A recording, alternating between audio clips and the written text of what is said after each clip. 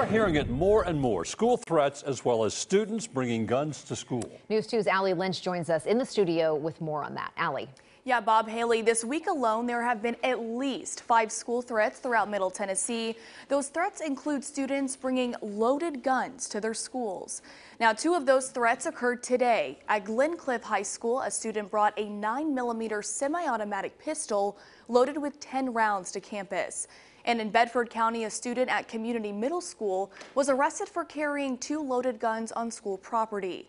Earlier this week, a student as young as 12 years old made a bomb threat to an Antioch Middle School.